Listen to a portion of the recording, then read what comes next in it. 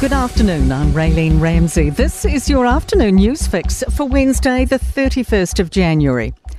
The opposition leaders casting doubt on claims police recruitment problems was a shock to the government. Police Minister Mark Mitchell has clarified to the House today they still have a 2-year target for recruiting another 500 officers.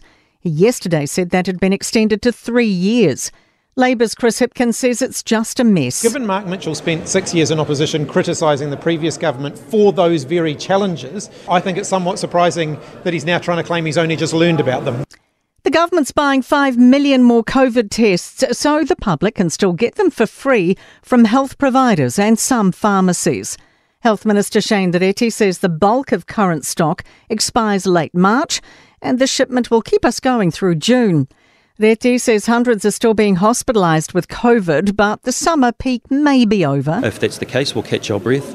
Less people in hospital is a good thing. We can start to spend more time on waiting lists and the other things that we need to apply ourselves to. A person's been flown to hospital in a critical condition after a crash between a vehicle and a pedestrian in Southland's Winton. Police say part of State Highway 6 will be closed for some time. The outgoing Green Party co-leader James Shaw doesn't think Marama Davidson will follow him out the door.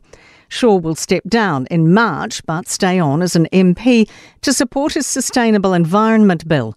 Yesterday, Davidson wouldn't confirm whether she'll stay in the job before year's end, but Shaw says otherwise. My understanding is that she wants to lead the Green Party into the 2026 election. New Zealand's become the world's third least corrupt country. It's down 6 points from 2015. That's according to the 2023 Corruption Perception Index, which finds Denmark is still the least corrupt nation. We were second equal with Finland last year, but slipped 2 points.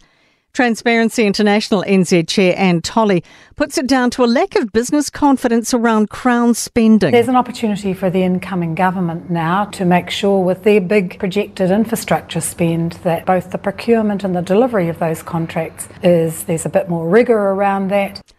Antarctic scientists say they're on the cusp of uncovering historic climate secrets. A team of researchers has drilled more than 500 metres deep into Antarctic ice to gather samples showing the state of the ice shelf hundreds of years ago.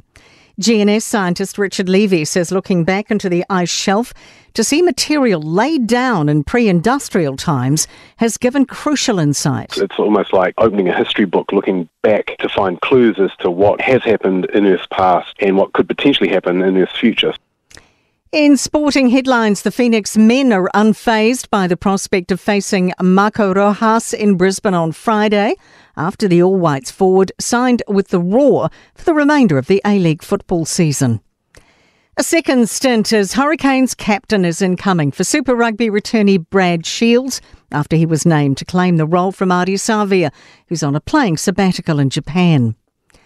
And English Ryder Cup player Tyrrell Hatton has become the latest big name to defect to the Live Golf League on a deal reportedly worth north of $100 million.